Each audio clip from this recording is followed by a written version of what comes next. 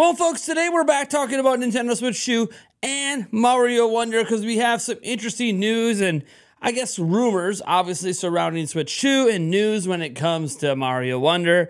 I'm really excited to bring this stuff to you today because I love keeping you updated on the latest going on in regards to Nintendo's upcoming hardware and obviously what's going on today with their current games, their most current being Mario Wonder, which had a pretty impressive sales debut, and we're going to get into that. We're also going to deep dive a little bit into a brand new game coming to Nintendo Switch 2, along with a smidge more information, or at least rumors on things from a fairly reliable place. Now, before we dive in, I just want to remind you we are on our road to 150,000 subscribers, so I'd appreciate it if you would drop a like on this video, subscribe to the channel if you're not subscribed, and why not ring-a-ling that ding-a-ling to be notified of all future uploads. The first thing we need to talk about is something brought up by Necro Felipe Lima. He is the owner, I think, or lead editor anyways, at Universo Nintendo, a Brazilian Nintendo outlet, but he's actually had a lot of things tied to him over the last couple of years that really proved to be correct. So we do pay some attention to him, and he's pretty well respected, at least here among, United States fans anyways. I have no idea. In Brazil, I don't live there. Let's dive into what he said over on X because it's some pretty interesting stuff, especially in regards to a brand new game. When asked if Grand Theft Auto 6 is coming to Nintendo Switch 2, Necro Felipe Lima simply responded with yes. Now, this is obviously a really big deal. Switch never got Grand Theft Auto 5, but we did end up getting the Grand Theft Auto Trilogy Remaster 1, 2, and 3, although that was kind of a hot mess. It was a hot mess on a lot of platforms, just even worse on Switch. I don't want to dive into that because we own that here. Like, we bought that copy because Yulia really wanted to play Grand Theft Auto 1, 2, and 3, and frankly, she's very, very disappointed with a lot of the bugs, and usually she wouldn't care about that kind of stuff, but it's pretty buggy. That being said, what's really interesting here, obviously, is Grand Theft Auto 6, which is something that is heavily rumored, right? There are tons and tons and tons of rumors out there around this game, tons of actual leaks as well. We're literally expecting it to possibly be revealed as soon as this week, although the game's, as far as we're aware, isn't planned to release until sometime next year or the year after. But yeah, Grand Theft Auto 6, it's a big deal. Grand Theft Auto 5 is, slowly creeping towards 100 million in sales. This would be a really big get for Nintendo, especially if they can have this sort of announcement there with the announcement of Switch 2, right? If you can have Grand Theft Auto 6 packed in with it. Obviously, I think Grand Theft Auto 6 being announced before Nintendo Switch 2 is, but it is fascinating to imagine a world where Nintendo is getting that level of support. Like, if it's getting Grand Theft Auto 6, if it's getting Call of Duty, if it ends up getting the next Assassin's Creed game and everything in between, at this point, you should just no longer be surprised when third-party games start getting announced for Nintendo Switch 2. Now, again, until Nintendo announces the platform, we're not going to see those announcements officially, but the point is, if this is true, and we have to treat this as a rumor, but if it is true, then damn, the Nintendo Switch 2 is just going to have everything. And that's just a win for gaming, and obviously a win for us Nintendo consumers.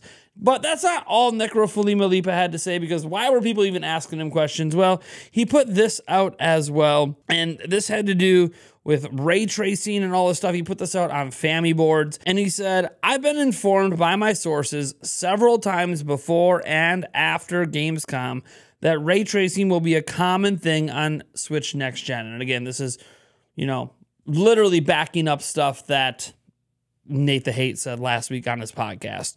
But he said a little bit more. They could choose to not use this in portable mode to avoid performance issues on certain titles. Yes, he phrased it as a question. You gotta remember, I don't think English is his native language, so sometimes he phrases things a bit weird. Anyways, but the consensus is, works well, will use. Applies to both DLSS and RR2.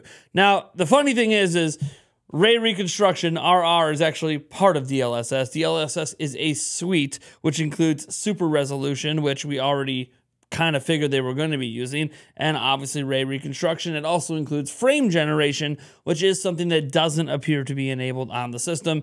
I know people love Frame Generation on PC. I am a PC gamer, but hey, having super resolution and ray reconstruction are wins. Having either one of those, let alone both, are wins for this platform and should make Nintendo Switch 2 have pretty impressive ray tracing support, which does simplify development for many game developers. So it actually is a good thing. And it just sounds like the more and more ray tracing is brought up, the more it sounds like a lot of developers are going to end up using it. And that's really the point. It's not, oh, is Nintendo going to start using ray tracing? Yeah, they might, but a lot of third-party games are finally starting to come around on using ray tracing, and you need to have a competent ability to support ray tracing. It does simplify development, and whether or not it's usable in handheld, obviously we don't know because it would be nice to have higher power draw, but hey guys, it being usable even just in dock mode would be great, and obviously you can have a lesser lighting system in place when it's not. But man,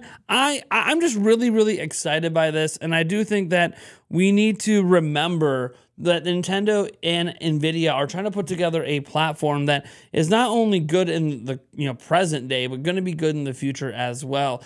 Nintendo Switch back in 2017 was using the best technology it could at that given time, and that's why it was the most powerful dedicated gaming handheld. But technology has come a long way, and companies have focused more on that dedicated handheld gaming space. That's why we're seeing AAA games pop up on iPhone and stuff.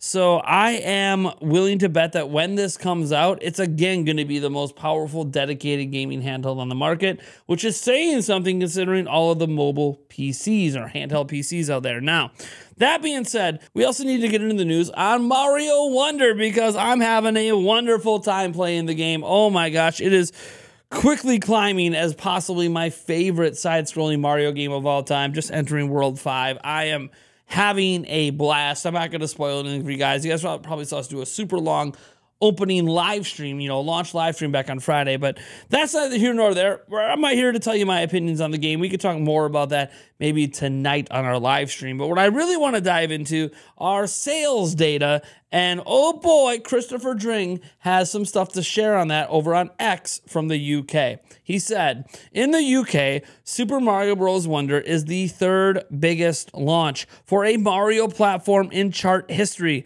It is only very narrowly behind Super Mario Odyssey and Super Mario 3D All-Stars. Those are the two games ahead of it. Including digital sales may make it the biggest Mario game launch in UK history. And that's important to note. The physical sales in the UK, they're only tracking like that because Nintendo doesn't provide digital data. So digitally, it actually, if you include digital and physical together, it could be not just the best-selling Mario of all time, it could be the best-selling game last week. But because digital's not included, because Nintendo doesn't provide that data, Mario Wonder is behind Spider-Man 2 in terms of like best sales last week in the UK. But again, this is not including digital. Spider-Man 2 includes digital, Mario doesn't. It's all because Sony provides digital data and Nintendo doesn't. It is what it is, but it doesn't really matter who's at the top. What it matters is how is the performance relative to other Mario games.